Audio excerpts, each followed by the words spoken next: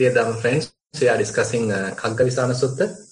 This comes in the Kuddaka Nikaya in Sutta Nipata. So basically Sutta Nipata is accepted as one of the oldest books of the Dhamma, and it represents very deep aspects of the teaching. And again it is mentioned that it is one of the books talking about the early years of the Buddha's life. So basically we have discussed a couple of verses in this sutta, and there are many verses, around 40 verses are there, and we have already discussed 3 verses. Actually all the verses are emphasizing the seclusion.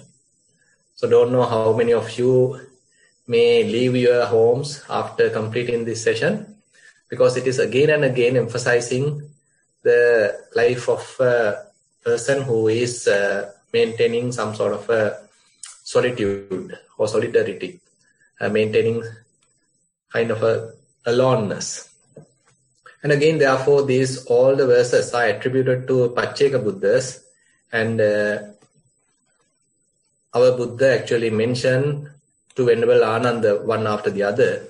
But anyway, the commentary says all are the verses of the Pacceka Buddhas, and once they have become the Pacceka Buddha, so people are interested about how they have become or how they have enlightened, and what was the most proximate cause. So once they ask that, so they are explaining their attainment using this kind of verse.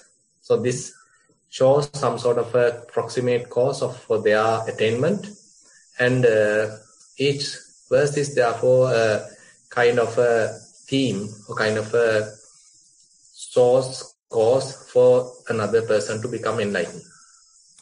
Now let's go to the 38th verse. So actually starting from 35th, because it indicates that there are other verses belonging to other suttas.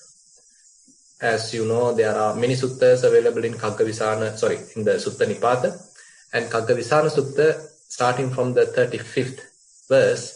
And here now we have completed 36 and 37, and today we can start to talk on the 38th. So it goes like this. Vanso visalova yatha visatto puttesu daresu cha ya apekha. Vansak kalirova asajjamano eko chare KhaggaVisana kappu. So eko chare KhaggaVisana kappu is the kind of the repeated statement. Again and again we can recognize in all the verses. Eko chare KhaggaVisana kappu. Having realized something, that this person has decided to be alone like a rhinoceros horn. So in this, actually, vanso visalova yatha visattu. As a widespread bamboo becomes entwined. So, you know, if you have seen the bamboo trees, so there are many bamboo roots, many bamboo trees as a bush. There are many. So all are entwined. All are in a way kind of entangled. So there are, say, roots, there are the branches, trunks, all are somewhat entwined, and therefore it is difficult to someone to cut it. So if someone is taking a say axe or a knife to cut the whole bamboo tree, so it is a bit difficult because there are many bamboo trees all together like a group. Puttesu daresu cha ya apekha. Now there's a kind of a simile given this bamboo tree, which is entwined to various other things. So similarly, the people are entangled with their wives, children, and all the loved ones. Vansak kalirova asajjamano. On the other hand, there is bamboo shoot, which is simply not entangled or entwined with anything. It is simply going ahead, being alone. Eko chare KhaggaVisana kappo. Like that, may I try to stay alone. So in order to come to some sort of an understanding to this verse, So we can recognize, or we can go through the story behind the verse. Actually, each and every verse has a beautiful story, and that is in a way giving us some sort of a poetic or some sort of a aesthetic aspect to this KhaggaVisana Sutta. And here also there were 3 Pacceka Bodhisattvas during this lesson 1 Kassapa. Before our Buddha, the Buddha Gautama, there is another Samma Sambuddha called Kassapa. So during his time, these 3 Pacceka Buddhas, who are not yet Pacceka Buddhas, they are actually developing themselves. They are Pacceka Buddha to be, and Bodhisattva. And they all 3 became monks of the Kassapa Buddha's Sasana. So at that time, so as we have discussed in a previous occasion also, these 3 monks also are quite interested in developing mindfulness, and therefore they are practicing Gata Paccagata Vata. Gata Paccagata Vata. So here what it means is that when you are going outside the monastery, so you are taking your mindfulness. While you are being outside, still you are trying to maintain mindfulness. And on the way back, also you are maintaining mindfulness. So this is called Gata Paccagata Vata. While going out or while leaving the monastery, you have the same mindfulness. While you are being outside, you have it, and on the way back, you are getting it back. So this is also not an easy thing, as we discussed on the very first day, that some are capable of taking it outside. While you are leaving your house, leaving your monastery, you are carrying it. But while being in the outside, you have to engage with so many activities. As a result of that, in between, you lose your mindfulness. Then again, you are coming back. Sometimes you don't have it. Sometimes you lose your mindfulness while engaged with various activities. And on the way back, you are able to re-establish mindfulness. Sometimes while you are going out or leaving the home, you might not have mindfulness. You may have kind of a trouble, or you have some commitments and all these due to various reasons. You didn't have mindfulness when you are leaving house. But while you are engaged in the outside, probably you may be able to regain mindfulness. So on the way back, you are able to re-establish. So likewise, such variations happens as we are developing mindfulness. So this is kind of a practice that we need to try to achieve in a way, because constantly we forget to maintain mindfulness. So that is the difficult part. Maintaining mindfulness is the difficult part. Time to time we may be maintaining mindfulness. Time to time, suppose like today we establish mindfulness during the walking and sitting. So this is kind of a regular program. So during the program you may be able to develop mindfulness. But how about the other days? So during those days, are you able to maintain mindfulness? So are there lapses in your mindfulness? So these are the areas that we have to check out in order to have kind of a developed mindfulness or continuous mindfulness. So these 3 Pacceka Buddha to be, those Bodhisattvas as monks, were practicing this Gata Paccagata Vata. And after they are passing away, they actually reborn in a heavenly realm. So they couldn't attain arahantship during the Kassapa Buddha's time. But as a result of their sila and this practice, they were able to reborn in the heavenly realm. Then after that, they again reborn in the human realm, and the most eldest person as the great king in the kingdom of Varanasi, and the other 2 at some other kingdoms. Those are some provincial kings. So the interested point here is those 2 provincial kings, when they have somewhat grown up, they were able to recall, or they were able to regain their wholesome mind. And at this time there is no any Buddha, Samma Sambuddha, but now these 2, from their old habit, from their old practice, from their old developed wholesomeness, was able to attain jhana, and through that they were able to reflect back coming out of the jhana, they were again able to reflect back various phenomena, how they are impermanent, and develop vipassana. And through that, they were able to attain Pacceka Buddhahood. Now so both of them become two Pacceka Buddhas. After they becoming enlightened, they check how this fortune has happened. Because there are many people who couldn't do it, but how we both are able to achieve it, what was the previous karma. And they were able to recall their past lives. So they understood, okay, during the Buddha Kassapa, they too and another person was cultivating this mindfulness, and as a result of this, now with little effort, we are able to achieve it. And at the same time, they got a kind of a curiosity, what happened to this third person? Now, we too are able to achieve it while being the provincial kings, but how about the other third person who were quite helpful to us and who are actually exhort us and speak to us, and again always trying to avoid us from evil. So he's the chief in a way. So what happened to him? So as a way of gratitude, so these two Pacceka Buddhas were reflecting. And at that time they understood, okay, this person has become the king of the Varanasi. But unfortunately, he is entangled with various activities. So he has the kingdom, which is a larger kingdom compared to the other two. It's a larger kingdom. So he has become the chief person, the supreme king of the king of Varanasi.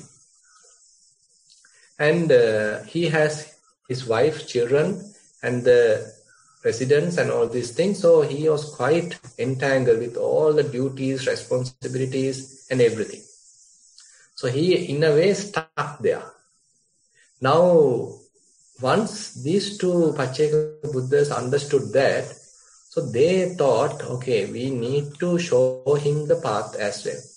Because he is such a good person who used to exhort us, advise us to show us the path, but now he is in the trouble because he is quite entangled with so many worldly responsibilities, so many activities, and he is with a lot of obligations towards the family, kingdom. So now he is trapped in a way.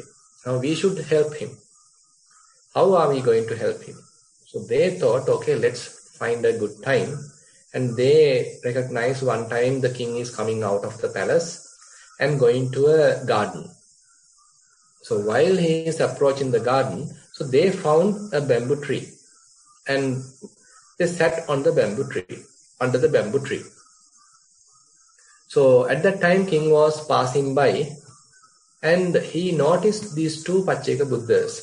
Actually, what happened was there were many people around who are admiring the king, and when king was going by, and they were, cheering the king and all these things, and the king was quite happy because the subordinates are cheering him.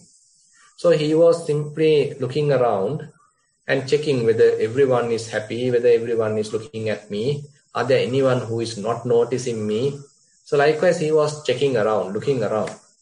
At that time, he noticed these two Pacceka Buddhas just sitting under the bamboo tree without any notice of him. So it's a kind of a new thing for him. Because when the king is going through the kingdom, so everyone stop their all activities and they come out in order to see the king. But now these two people are not interested. So they mind their own business. So the king was somewhat curious. So he get down from the elephant and then approached the Pacceka Buddhas. And they asked, and then he asked, and Bante, what are you? So it is new to him. So he is asking, who are you? What are you? They said, great king, we are called not getting stuck. So this is the answer these two Pacceka Buddhas have given. So we are called not getting stuck. We are quite free. We can move around at any time. We are quite free. We are not entangled to anything. We are not bound to anything. We are not attached to anything. As a result, we enjoy a lot of freedom. Anytime we can leave, anytime we can go anywhere we like. So we are completely free. We are not stuck. So they mentioned that, and then they quickly get out of the seat and lifted to the sky, and they went out. The king was somewhat shocked because these two people are not the ordinary people, so he understood. And they are also telling a good lesson to him. And he reflected to himself, how about me?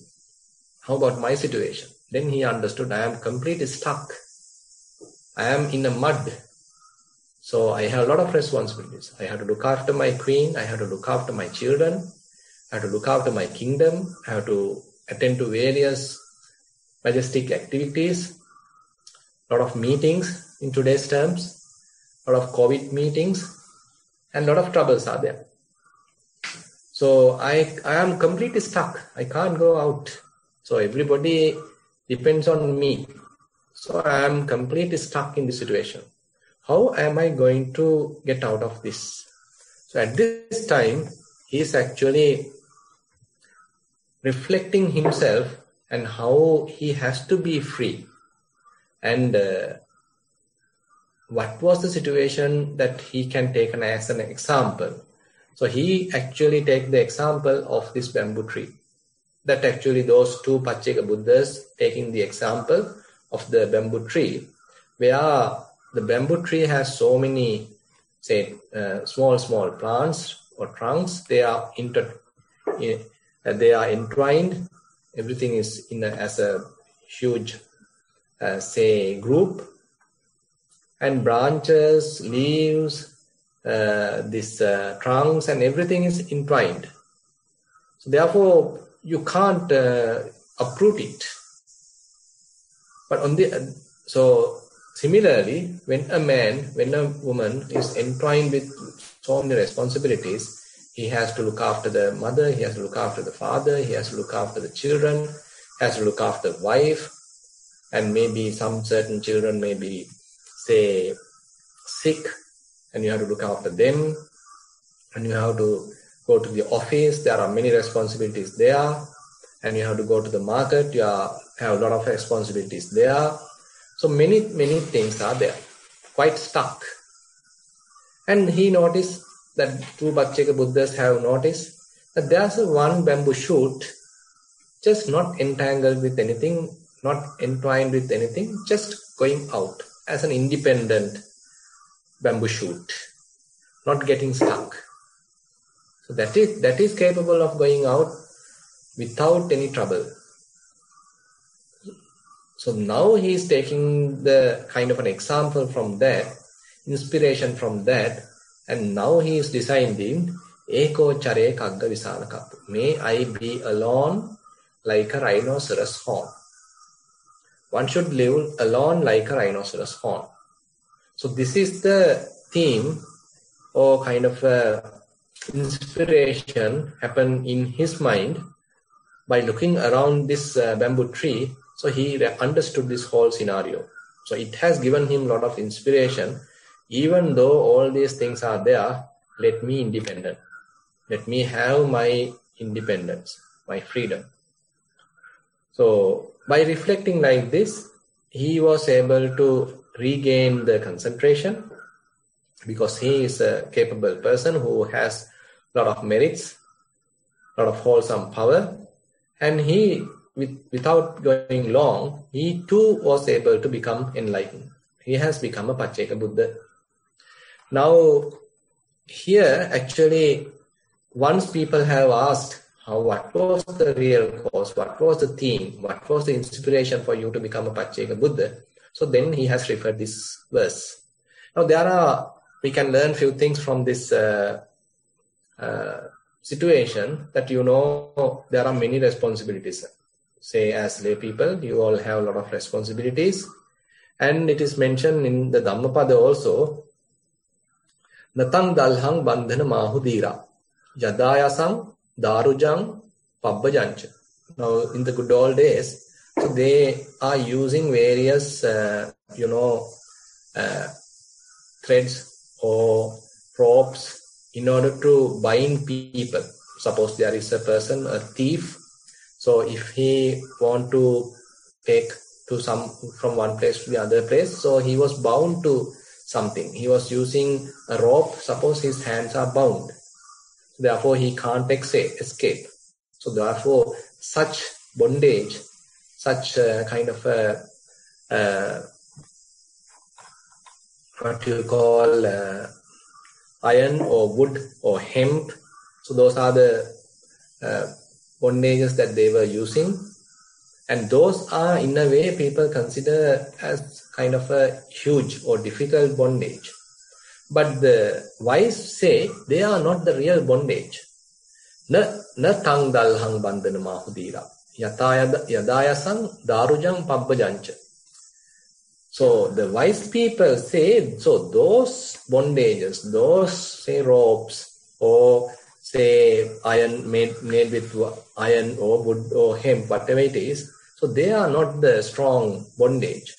But Sarattaratta manikundalesu, the bondage or the desire, the attachment people have to a lot of these manikundalesu, a lot of their wealth. So they are attached to those wealth, say to your house, to your lot of other wealthy points, so wealthy things. So you are attached to that. So you can't leave them. If someone is trying to get that, so you are ready to die for that. So much of attachment. Not only that, puttesu daresu cha ya apekha. And not only that, the most huge bondage is to your wife, to your children, to your husband. So those are the huge bondage. Not those previously what we mentioned. Those bondage using the say iron, wood or hemp. So those are not the real bondage, but the real bondage is the desire, the attachment that you have, the clinging you have towards your husband, wife, children, your belongings, to your house, to your car, to your wealth. So that is the strong bondage. So etang dalhang bandhana mahudira o harinang sitilang dupa munchang. Now this bondage, what we have discussed later, is the supreme kind of or difficult bondage. Even that one has left aside. They are able to cut it off. Etampi chetvana paribbajanti. Anapekkino kama sukhang pahaya. So one becomes not interested of these sensual pleasures, and one will leave aside every those things, and then he leaves the home. So this is basically available in Dhammapada, which basically says that the bondage of that you have towards your house, what your wealth, your occupation, your say reputation, to your children, to your wife, is more stronger than the bondage of the typical say shackles and all these things. But there are people still who can even let go of that. They leave aside that, they leave aside all sensual pleasures and are able to say live the worldly life. So that is therefore quite similar to this verse coming under this KhaggaVisana Sutta, where here also this Pacceka Buddha also emphasized that where without having kind of an attachment, without having any kind of a responsibility towards those sensual say objects, so one is capable of being alone, to have solitude, have kind of a solitude or solitary life when it is necessary. So it doesn't mean in a way that everybody has to become monks. But on the other hand, time to time at least, having your own time, having some kaya viveka, at least some physical seclusion is sometimes needed. Because otherwise we are constantly doing a lot of commitments, a lot of responsibilities, and you have no time to take care of yourself. Just to reflect or just to have kind of a introspection. So such introspection is necessary for your own well-being. And you have to see, how is my health? How is my mental health? So am I growing in the path properly? Or am I constantly in the downfall? So in order to have such a reflection, you have to have some amount of rest, some amount of relaxed situation, and some amount of seclusion. So therefore, the seclusion is something that we time to time need necessary to enjoy. And it is not that we are trying to cut off everyone, not going to have any friends, and being alone every time and trying to become a selfish person. Rather, you being alone, you reflect about your own situation, and you are able to recognize your various habits and your own difficulties and your own shortcomings, and can do a kind of a good introspection. As a result of that, so you are able to rectify those issues. You are able to come up with good solutions because you have some peace of mind. So therefore, having said that, so we can understand that this approach is quite common in the what we call this KhaggaVisana Sutta. The whole theme is that. So with that, I like to conclude today's Dhamma sermon. Now I open the session for questions. I'm sorry, Bhante. Currently, there are 5 questions. Question number 1, general question. Dear Bhante, thank you for your valuable service. We have immensely benefited from your practical teachings and techniques to develop a regular practice.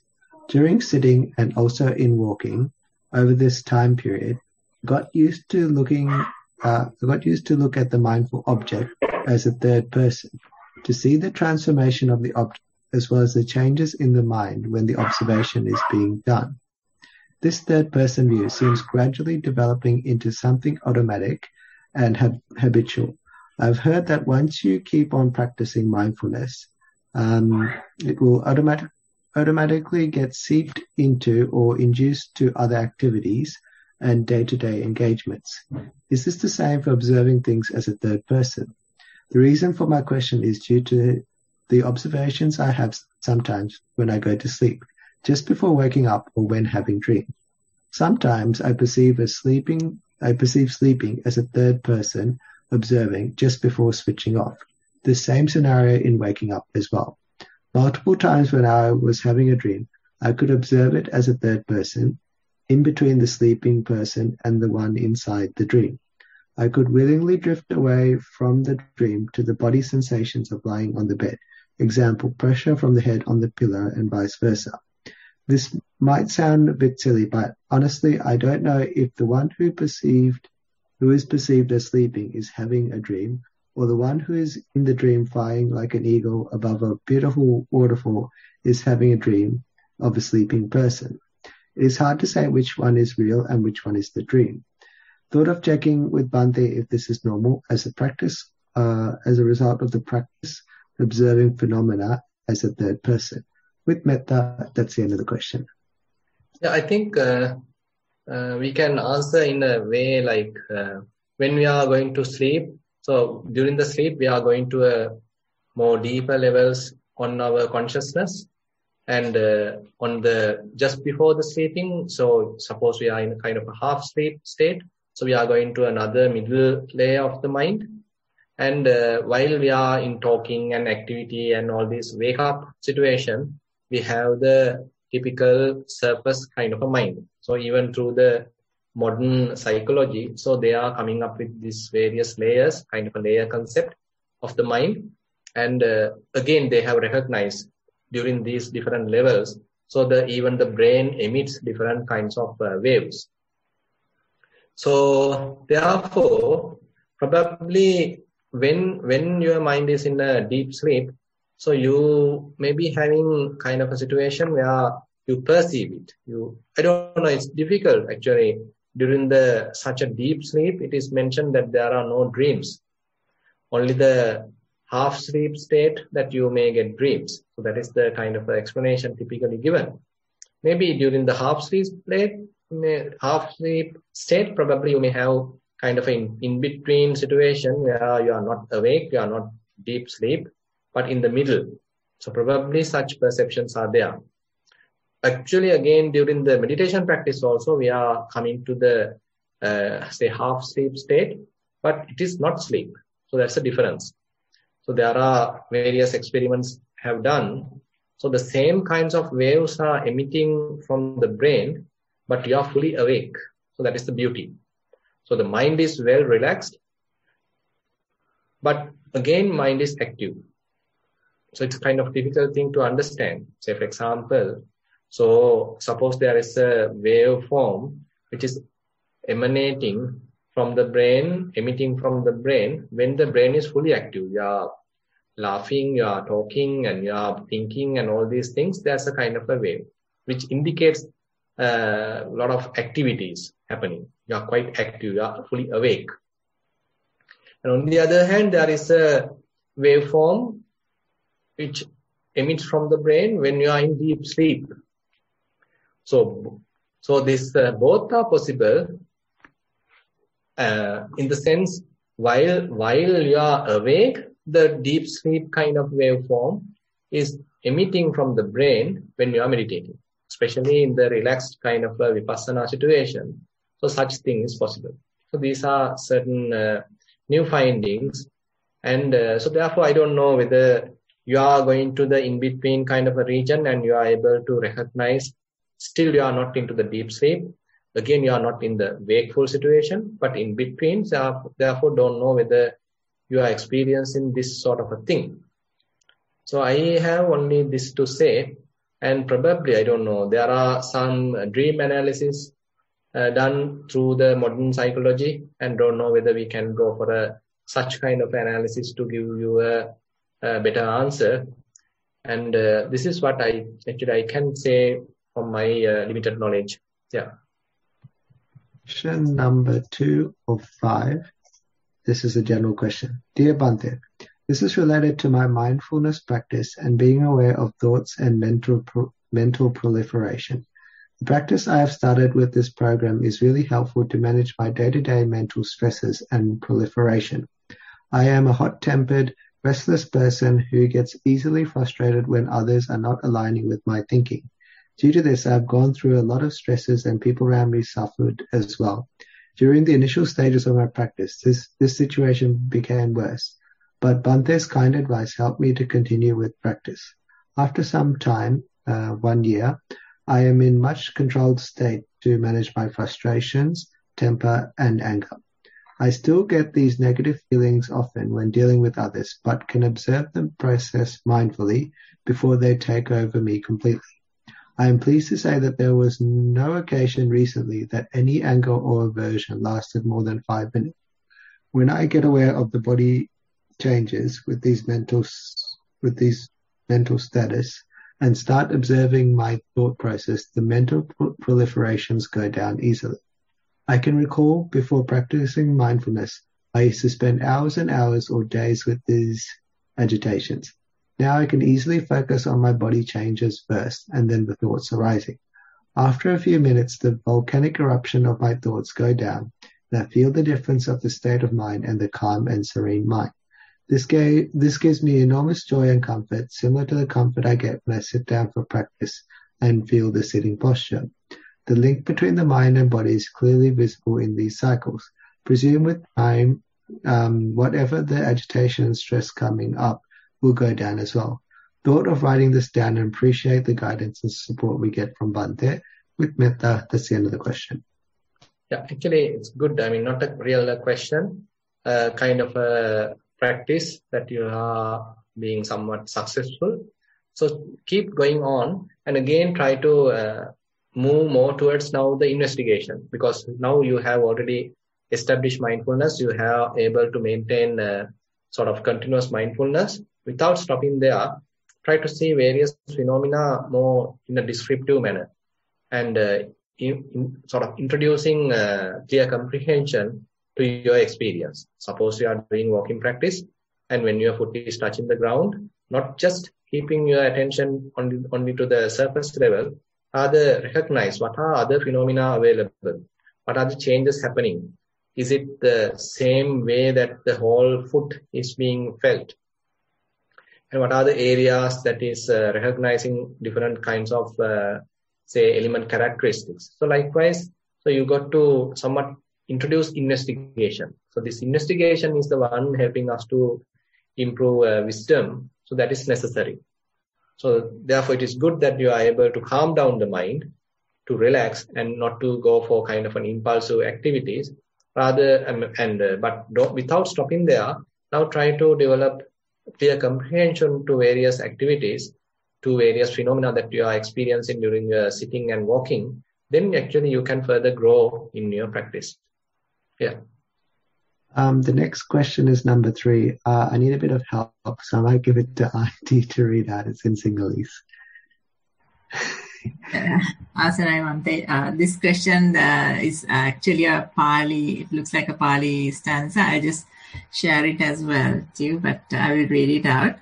So, dear Venerable Bhante, would you please be able to explain Upanna Kama Vitakka Nadi Vaseti Pajahati Anubhavam Kameti. So actually it is written in a wrong way, but the proper thing is Uppanne, not only actually Uppanne. Uppannam Kama Vitakkam Nadi Vaseti Pajahati Vinodeti Byanti Karoti Anubhavam Kameti. So similarly it is mentioned for Vihinsa Vitakka, similarly it is mentioned for Vyapada Vitakka, and then it is as a together taking with the mention Uppanne Papake Akusale Dhamme Nadi Vaseti Pajahati Vinodeti Byanti Karoti Anubhavam Gameti. So you want me to explain what it means? So is it the question? Yes, Bhante. Yes. Yeah. Fine. So basically, so as you know, so we have various kinds of thoughts in our mind. So typical gross form of those thoughts are categorized into 3 areas. The Kama Vitakka, the various thoughts pertaining to the sensual desire, various sensual desires in a way. And then the Vyapada Vitakka, the ill will. And the Vihinsa Vitakka, some sort of harmful thoughts and harming on others. So that kind of thoughts are called Vihinsa Vitakka. So those are the gross forms of Vitakka, gross forms of thoughts, intentions we have in our mind. So when such thought is recognized, so rather than entertaining it, you should try to overcome it. You should try to remove it. But there are various approaches to do it. Now say for example, you are not a mindful practitioner yet and you don't have enough mindfulness. So when you are simply watching the mind, assume that you get entangled further. So this Kama Vitakka, the desire, sensual desire start to grow. So that indicates your mindfulness is not grown yet. On such situation, you can use, say, Asubha Bhavana, so that you are sort of counteracting with the repulsiveness of the body. Because what is arisen is, say, Kama Vitakka, sensual desire. So you are counteracting it with the opposite, that is, you are recognizing the body, reflecting the body as something loathsome. So when you are reflecting like that, the arisen sensual desire may start to subside. But on the other hand, say if you are able to develop mindfulness, and once you are being aware of various sensual desires, and you are able to keep your attention onto them, then because of the developed mindfulness, so those thoughts start to kind of fade away. They start to blur. They start to weaken. So likewise, there are many methods that you can approach depending on the situation. And somehow you are trying to remove the various thoughts, these unwholesome thoughts arising in the mind. So, Uppannam Kama Vitakkam Nadi Vaseti. Nadi Vaseti means that you are not being patient with them. You are not trying to just be with them. Rather, you are now trying to take some action. Pajahati, you are simply removing them. Nadi Vaseti, Pajahati Vinodeti. You are refraining your mind from thinking about those. Vinodeti Byanti Karoti. So, you are sort of subsiding them or making them fade away. Anubhavam Gameti. Almost like they haven't arisen to that level, so you are removing them. So those are the terms those Pali is referring. Question number 4 of 5. This is mindful sitting. Dear Swaminwansa, I have learned and practiced mindfulness on breathing and the walking process under your guidance. My breathing practice all the time ends up on focusing on the sitting posture and the elemental characteristics associated with the body. Due to this reason, I would like to try the technique of just be after sitting down comfortably. My sitting posture is full lotus or half lotus, and I can sit comfortably for 45 minutes to 1 hour. Appreciate if Swaminwansa can give some guidance on how to start just be technique under these circumstances. Much merits. That's the end of the question. Chatu, can you repeat the first part? I didn't really understand. Yeah. Dear Swaminwansa, I have learned and practiced mindfulness on breathing and the walking process under your guidance. My breathing practice all the time ends up on focusing on the sitting posture and elemental characteristics associated with the body. Should I set it up? Okay. So basically, I mean, so just be is a part of practice that you may come across after you move further.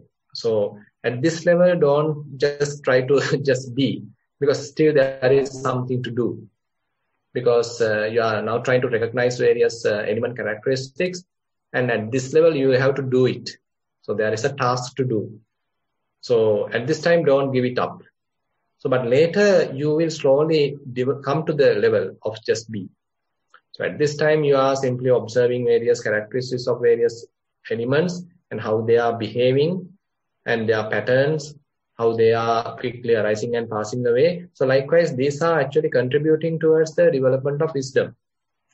So that development is necessary. That wisdom part is actually necessary. That we have to do purposely. So it may not happen automatically. Rather, we have to intentionally develop this wisdom.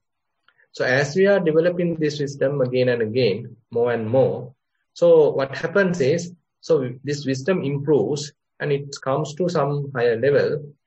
And Buddha mentioned, so as you develop wisdom, so the inevitable result is that there is a kind of a dispassion. Typically our mind used to grasp things. So it used to cling to various things. So that is the typical nature of the mind. It always grasping something. That is how it is sustaining itself. And but what happens here due to this practice, what happens is, so you are recognizing various disadvantages, shortcomings of what this mind has grasped. So it is used to grasp something. That very thing is very fragile. That very thing is extremely transient. That very thing is, not giving us satisfaction. And it is completely vulnerable. It is beyond our control. So these kind of shortcomings now become realized by the practitioner. As a result of that, what happens, Buddha mentioned that you are getting dispassion. So as a result of dispassion, now mind starts to let go. Now mind is giving up, not holding, not grasping, because it understood there is no point of grasping. There is nothing worth grasping. So therefore, as a result of that, now it starts letting go. So the letting go process is a natural process. It is not that you are forcefully letting go. As a result of the wisdom, you understood there is nothing worth here in grasping. So due to that, now the mind is naturally letting go. Once mind has naturally let go of, assume that you are not grasping anything at all. Suppose you didn't using the Dhatu Manasikara, you did element meditation. So basically the main focus is onto the Rupakkhanda, the material aggregate. And you are working on that. And you recognize there is nothing worthy of grasping here. And all these elements are quite transient. And this whole body consists of these element characteristics, showing element characteristics. Outside they are also similar. So the whole physical world, so the mind is not now letting go, not grasping anything. Suppose at that time you are not grasping any feeling, you are not grasping any perception, you are not grasping any kind of a mental attribute. or mental state. So then what happens? So mind start to become somewhat unestablished. So the consciousness become unestablished, and there is nothing to grasp. At this level, you shouldn't do anything. At this level, you should practice that just be. So this is the area that you should practice just be, and therefore you got to wait till you are reaching this time, or this region, this area. So until that, you have to actually develop mindfulness, wisdom, and that has to become a kind of a continuous practice. And you don't need to worry, or you don't need to really have a kind of a anticipation on to got into this just be, even though it sounds kind of an interesting thing, but you can't artificially do it. Rather, you have to properly approach there. Yeah. Question number 5. I think this might be the last one. General question. Regarding the talk. Dear Bhante, related to the Dhamma sermon for not getting stuck, do you think in general not having a high-profile job and not being in a marriage seems quite advantageous? How about taking care of one's own mother and father, which happened beyond the choice of the individual? Can one get away from this responsibility even after becoming a rhinoceros horn? That's the end of the question. So even now I am a monk. Now I am stuck in this mindfulness for young adults session. So, so basically, we basically have a lot of responsibilities, but here the focus is. So sometimes people, they don't have time at all. So they have too much responsibilities.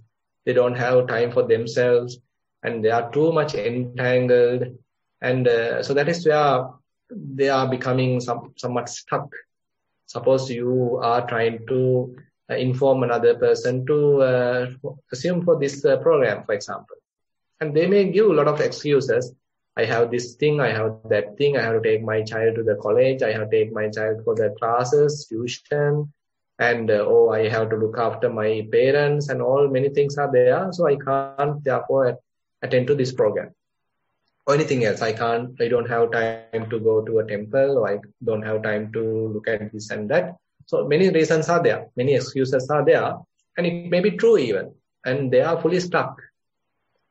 And therefore, time to time, in our lives, we may encounter these problems, and we have to see whether this has really come on our way, or are we going after too many things. If we have sort of many unfulfilled desires, then we will never find some sort of satisfaction. We are continuously having so much of desires, and we are going after one by one, trying to fulfill, and it never ends. We are constantly being frustrated because one after the other desires are arising. Suppose you are finding a job, and then still you are not satisfied. Now you want to have a, promotion in that job. Suppose you are going to the next level.